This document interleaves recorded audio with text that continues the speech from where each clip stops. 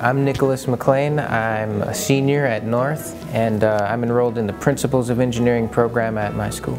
This course is the only course I've taken in high school that's put in my face like, this is what the real world is going to be like, this is what you need to do to prepare for it, and these are the skills you need to have. We're working to power banks of LEDs through solar power, hydroelectric power, and by using a turbine that we design ourselves. I would say that it's a lot of fun, that gets people interested, but it's good work that we're doing. I've gotten a lot of exposure to the ground level engineering expectations, and I think that's important. There's a lot of projects that Hampton will put kids on, but most of all he gives us his time and his knowledge. He opens his room to us to study, to do work, or to work on individual projects. He pretty much provides it all for us. It's just us that need to have the will and the drive to take advantage of all that he's giving us. It's just a lot of real world stuff that we're doing, and it's really interesting to see what I would actually be doing when I get out in the field, and I feel like I'm really being prepared.